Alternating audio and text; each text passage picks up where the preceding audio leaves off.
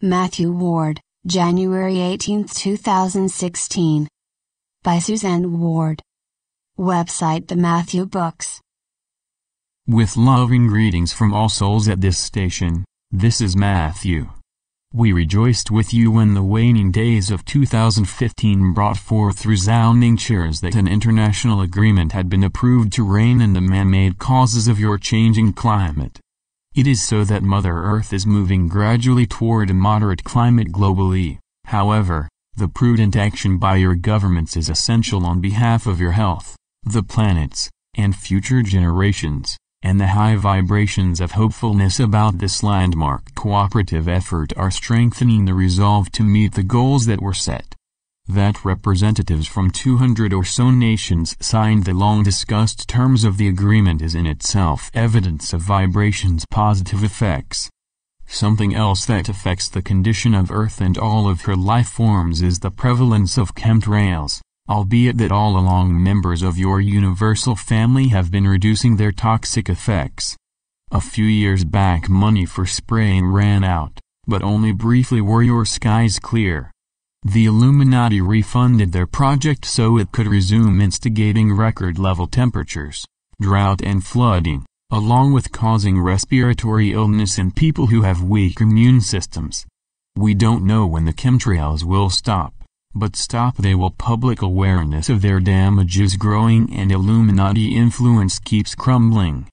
Meanwhile, the explanation for spraying is that it's to protect the ozone layer that prevents the sun's harmful rays from reaching Earth. The fact is, millennia back in your timing, ones within the dark forces erected a grid of ozone molecules to prevent the sun's beneficial rays from reaching the planet, and its gradual depletion is Mother Earth's doing to aid restoration of her environmental health, and enhance the well-being of all her residents.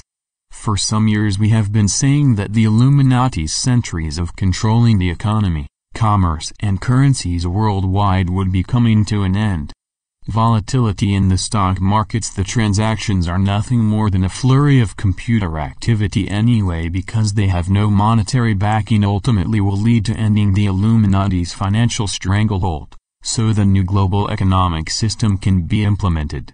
This complex process will not happen overnight and is designed so that the changeover from the pervasively corrupt system to one based on precious metals will be minimally and temporarily disruptive. Welcome all indications that an honest, fair economic system managed by knowledgeable persons with moral and spiritual integrity is on its way. Please don't think that relentless upheaval and fighting in the Mideast and some North African countries bodes ill for peace ever coming to that region. What you are seeing is the continuation of energy that was set in motion long ago by its attachments, instructions, negativity-laden thought forms shooting up from the planet. Energy cannot make a U-turn.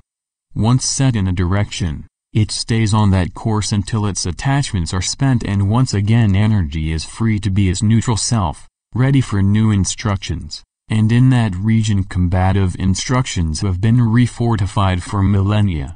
The time of ending the perpetual cycle is at hand, and in this, your role is vital, being optimistic, confident, kind, grateful, compassionate and forgiving amidst the high vibrations that are propelling energy streamers toward the peaceful world you are there to help usher in.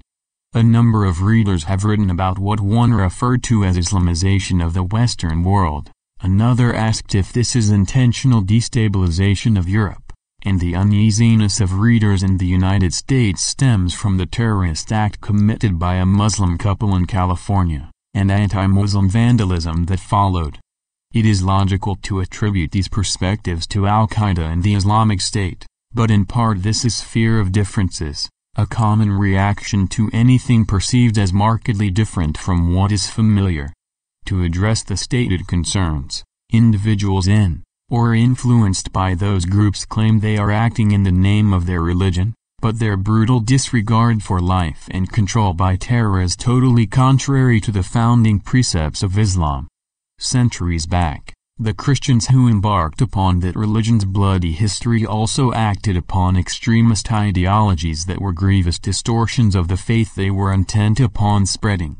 That history occurred during an era of very low vibrations that not only fostered, but gave impetus to barbarism, to wit. Throngs cheered when people whose religious beliefs differed from theirs were put into an arena to be mauled by lions. One result of today's dramatically increased vibratory rate, magnification of personal traits and behavior, is having much the same effect on individuals with sadistic proclivity, most of whom are acting upon perverted concepts about their own and other religions. Except for those individuals, but a handful of the world's population, devout Muslims and Christians, live by the benevolent tenets of their religions and eschew the extremely harsh passages in the Quran and the Bible that have no place in life today. Our beloved family of all faiths, your formal religious observances and customs differ. The foundation of your lives is the same.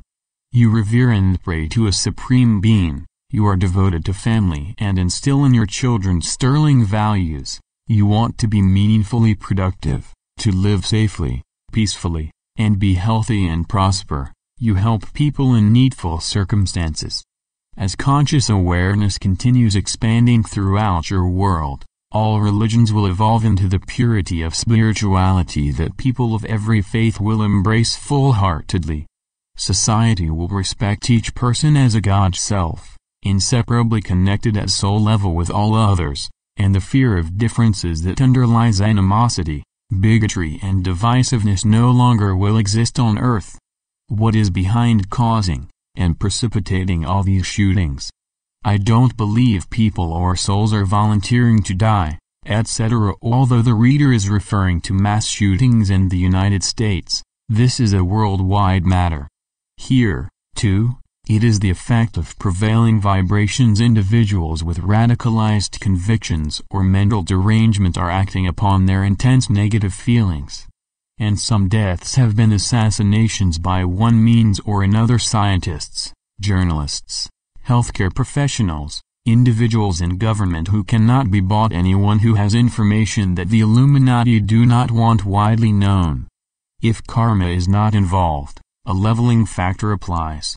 Persons whose soul contracts didn't include dying when the physical life ended get credit for fulfilling third-density karmic lessons, if necessary. If not, the premature death cancels a difficult experience that would have been chosen in another embodiment.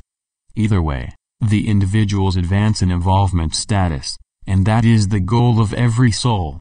It is similar with people who sustain life-changing wounds that are not a contract choice, and killers who act outside their contracts incur a heavy karmic burden in another incarnation. As for the claim that Pope Francis and President Obama have participated in satanic rituals and pedophilia, it appears that since the Illuminati's attempts to assassinate these men have failed time and again, they resorted to Plan B: discredit the two most powerful individuals who are uprooting their global network. What is true is, the international headquarters of the satanic cult is in the bowels of the Vatican, and Pope Francis and a few cardinals who share his determination are taking steps to expose and end these diabolical rituals.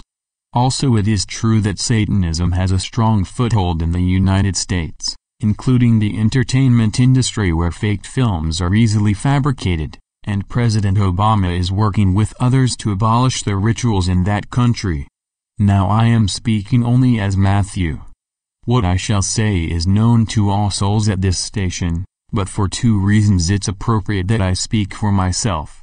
The first is because I was a guest in spirit, you could say, at a recent conversation among my sister, mother and two visiting friends.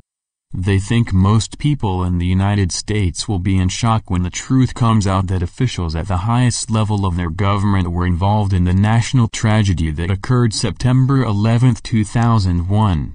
Since shortly after that event, photographs, scientific analysis of tower debris, reports from engineers, architects and individuals in the aviation industry, and the numerous deviations from standard procedures have been available on the internet, clearly showing that the official story is false. Still, most people who would see that evidence would choose not to believe it. Why? From infancy you are told that whatever authorities say is correct and in your best interests. At first it is parents and other adult family members, and as children age, authorities include teachers, religious leaders, doctors, dentists and elected officials. Learning that persons whose information you regarded as gospel were wrong is disillusioning. That a president and his colleagues could so mercilessly, treacherously betray their nation and lie to the world is inconceivable. The other reason I am speaking for myself also pertains to 9/11. A nurse whose patients sometimes talk to her after they transition sent an email to my mother. She wrote that a representative for the people who died when the towers were demolished told her they wanted to send through me their message to the world, and their words are as cogent now as those years ago: let no more lives be taken. This is the time to keep love above all, for compassion, for bringing healing to the bereaved and injured, for bringing healing to earth. Please know that the hearts that are hardened into wanting to kill others as their tribute to us, they need light above all. We petition you from the whole of this realm of heaven to speak of love, of opening eyes to seeing clearly what is happening on earth, and rising above the tragedy that has been perpetrated by a darkness you cannot even imagine, where your entire world is expendable. We see this from here. We need you to help the myriad light workers by uplifting your hearts and allowing light to come in, by comforting those in fresh sorrow. You must hear our plea. We are working in the light to assist you, and we are forever bonded with you in love. All sensitive souls in this universe are saddened by the continuing of bloodshed, and in moments even you light workers think it could be unending. Dear ones, the killing will end and so will unquestioned acceptance of information from authorities. You say, the truth will set you free. Yes. Not only will long-hidden truths emerge, but people are beginning to trust their soul-level guidance wherein truth is known, and changes demanded by enlightened peoples will bring a world at peace. Information about the soul in prior messages continues to elicit comments and questions, and we welcome these opportunities to offer more insight. But first we want to address what a reader in the United States wrote. Why is Matthew talking so much about all this soul information which he has explained in the past extensively, when there's so much more important issues happening here? Nothing happening anywhere in your world is more important than your knowing the soul you are. Without this, there can be no understanding of life itself. No awareness that your essence is pure love light energy, or that you are a multidimensional God self with unlimited capacity for manifesting, or that you are having simultaneous lifetimes elsewhere in the universe and designed this one so you could assist in Earth's transformation. You wouldn't realize that as the soul you are, you do know all of that and much, much more. But the denseness of physicality is preventing your vast storehouse of universal knowledge from reaching your consciousness. Always the purpose of our messages has been to offer enlightenment, guidance and encouragement during these uniquely challenging times, and it is gratifying that according to thousands of emails and letters sent to my mother, the messages are serving their purpose. That said, the reader's cited issues have to do with the political situation that is being fueled by the media, and we do understand her concerns. Other readers have expressed the same feelings, and they are in the company of millions, many of whom live in other countries that also feel the impact of decisions made in the United States.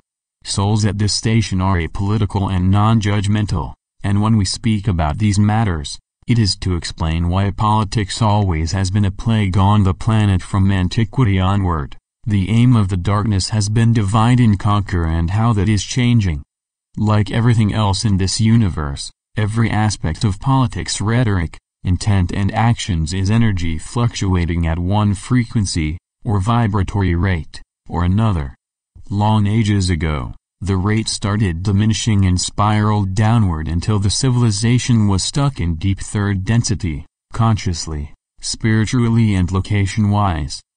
When Gaia no longer could abide the agony that political leaders were inflicting upon the masses, she cried out for help. Instantly powerful sources beamed the intensive light that saved the life of her planetary body and enabled it to start ascending. Volunteers from spiritually advanced worlds started arriving to generate light on the planet, adding to the abundance streaming from distant sources. As light has been intensifying, the vibratory rate has been rising. Today's rate as it pertains worldwide to candidates running for office and individuals holding office is this: those who are fomenting fear, advocating or employing hostile force, oppressing citizens on the basis of gender, race or religion, or are against programs and policies that would benefit the planet and all its residents, are swimming against the tide that's flowing ever more strongly toward diplomacy, reconciliation, cooperation, mutual respect and environmental protection. To all who are asking the same as this reader, who is going to be the next U.S. president? We can only repeat what we said quite some time ago: we don't know. Earth's monitors in Nirvana tell us that energy around the candidates is too chaotic to determine how much is generated by the media, how much by the public. Also, a great deal will be happening between now and the election that will affect voters' decision. We can tell you our observations from this vantage point: activity in Earth's energy field of potential, the workings of universal laws, how other civilizations have been assisting you, and marvels of the Golden Age in full bloom. That is why we have been able to tell you with certainty there will be no World War III, no nuclear explosions in space, no massive changes in land and sea configuration, no invasion by a civilization that will enslave you, no validity to end times prophecies, or other fear-filled predictions. But because free will reigns over all, and the countless decisions your society makes each moment impact each other, we don't know who will do what, or exactly when something will happen. What we do know is, people in every country want honorable, honest, wise leaders who assure that all of their citizens are served fairly and justly. Beloved family, light beings throughout the universe want this for you, and it is coming. It is the cornerstone of Earth's destiny. Yes, Mother, I see that there's no space for any soul questions.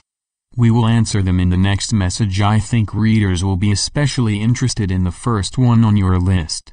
In farewell we say, we honor your steadfastness and service to the light and are with you in spirit all along your earth journey. Love and peace. Suzanne Ward. Website: The Matthew Books.